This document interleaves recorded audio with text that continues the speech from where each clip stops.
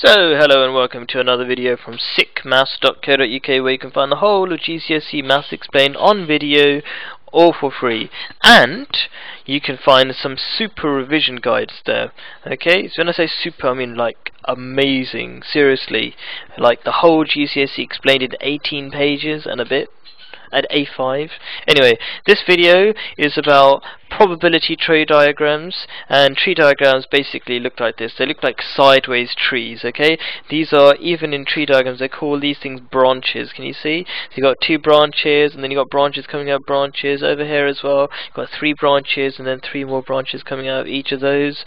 So they look like trees that are sideways, except for they don't have a bark in the middle, do they? Whatever you call it. And what are they used for? Basically, you're just trying to show all the possible things that can happen in your given situation. Like my given situation in the first example is the chance of winning chess or losing chess, and then playing a game of a pool and then winning that or losing that. Okay, so let's quickly go through that particular example. So I'm going to play chess first, and the chance of winning chess, abbreviated to WC, is 2/5. Okay, so I can either win chess or lose chess. Now notice it doesn't say lose chess, because sometimes you have to work on the assumptions that if you win chess, then the other option is lose chess, unless they tell you can draw as well. Okay, so the chance of winning chess is 2/5. That means automatically the chance of losing chess has to be 3/5, because the probability should add up to 1. Okay, so 2/5 plus 3/5 is 1, so that's fine. Okay, now remember, tree diagrams are supposed to show you all the different things that could happen. So I could win chess, then win pool, or win chess, then lose pool, or I could lose chess, then win pool, or lose chess and lose pool. Those are the four different things that could happen, given that I can only win or lose a game, okay, and I'm not allowed to draw a game.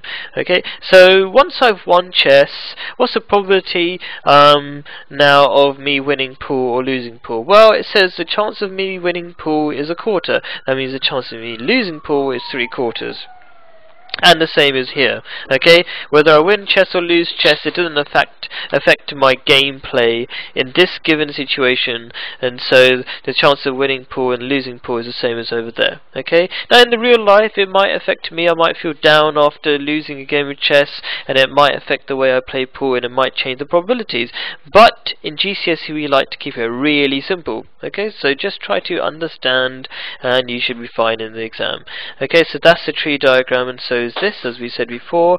But one tiny thing I'd like to mention that's important is that this is a nicer way to draw tree diagrams than that, because it feels more connected. Okay, this is a bit disconnected, and some inexperienced students, okay, they tend to make more mistakes when drawing it like this. Okay, they kind of spread it out too much. It should feel like one tree. But then again, I'm drawing it like this because sometimes you see it in the exam like this. Sometimes they draw the tree diagram for you, and they draw it like this, and they just say fill in the numbers or whatever.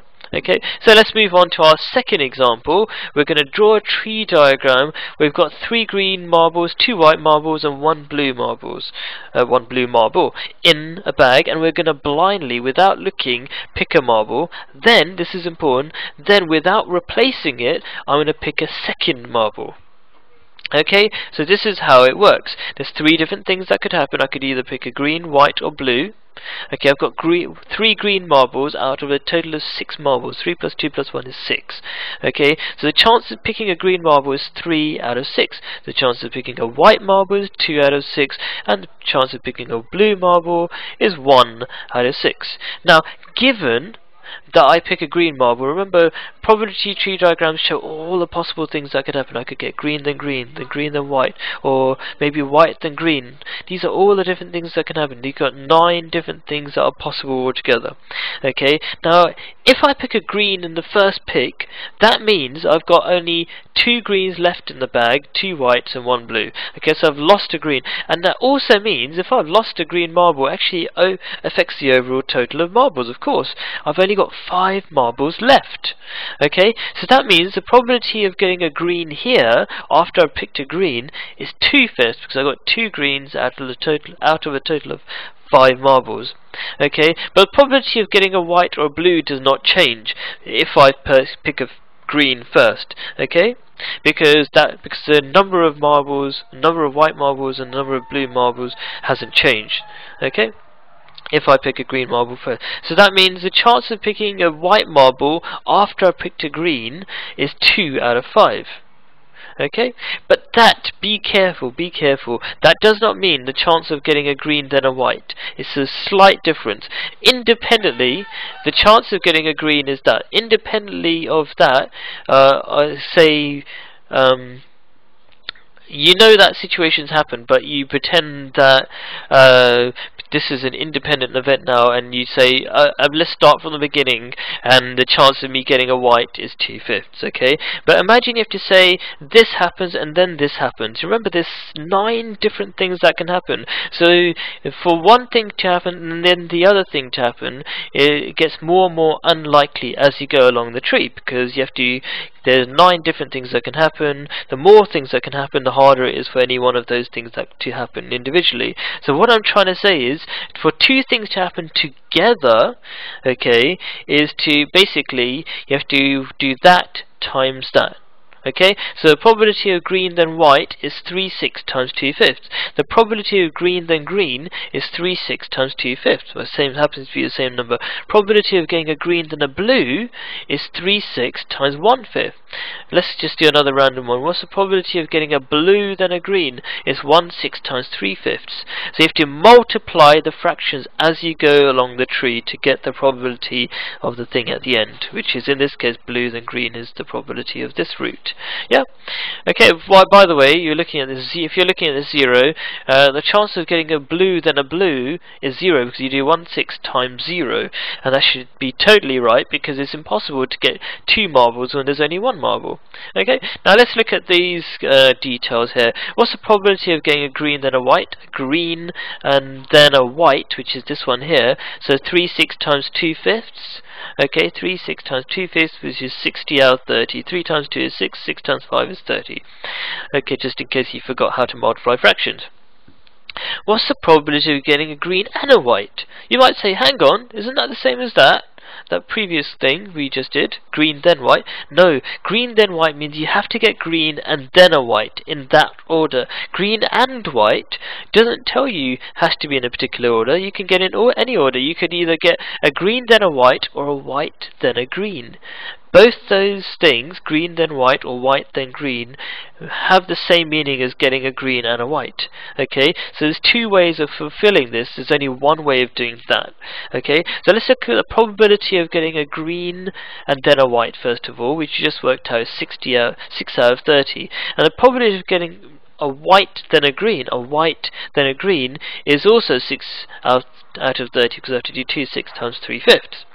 Okay, so overall probability of getting a green and a white is 12 out of 30. That's 6 out of 30, that's a 6 out of 30. Together they make 12 out of 30. Because remember, there's 2 ways of doing this. So the more ways there are of doing something, the more chance you're going to win, or you get what you wanted, or this probability. Okay? Because if there's 9 things altogether and you can choose 2 of them, there's more chance of that happening than just having only one option of your thing happening. Okay. Now finally, let me quickly summarize that. The more ways there are of something happening, the more chance of those things happening, obviously. So that means you should add those probabilities. So if green and white means 2 different things that can possibly happen, then add those 2 possible things. Now finally, what's the probability of not getting 2 whites, or not getting both marbles being white? Okay, so that means I don't want a white then a white. That means I want everything else. I want green then green, or green then white, then green then blue, or white then green, or white then blue. Everything except for white then white.